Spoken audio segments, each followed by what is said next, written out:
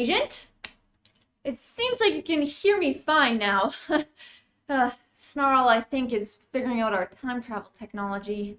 This has been a lot of information over the past few weeks, Agent. I mean, learning you're a spy, that map that we showed you last week. You need some time to let that sink in. Get it? Anyway. We have some secret footage I want to share with you of Electro. It might be helpful. Roll the footage. Oh.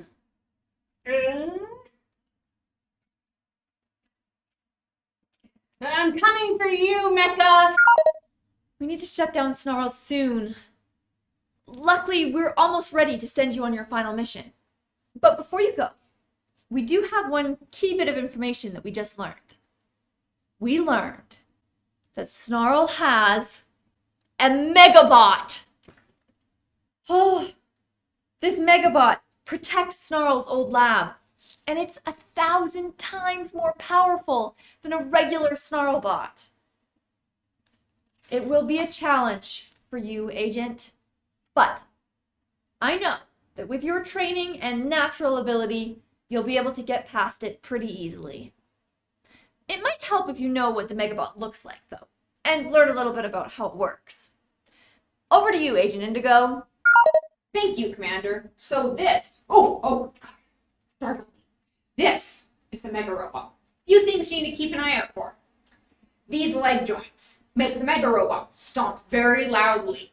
So listen carefully, and you'll hear it coming.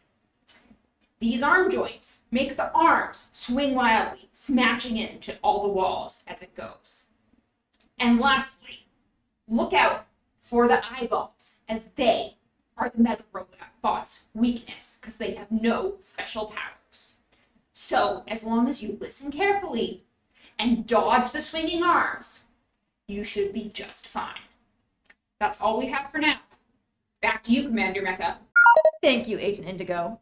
Obstacle courses are great ways to train. They teach you how to dodge, duck, and sneak your way through a maze of things. You can make your own obstacle course at home. Let me give you some ideas of what you can use.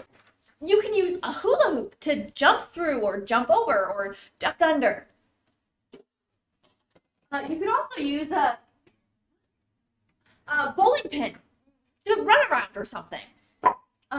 You could also use, a stuffed animal. Maybe jump over it. If you'd like some more ideas of how to create your own obstacle course, go to our website. There's some more information and help there. Your reading challenge for this week is to read while in a funny position. I'll see you next week.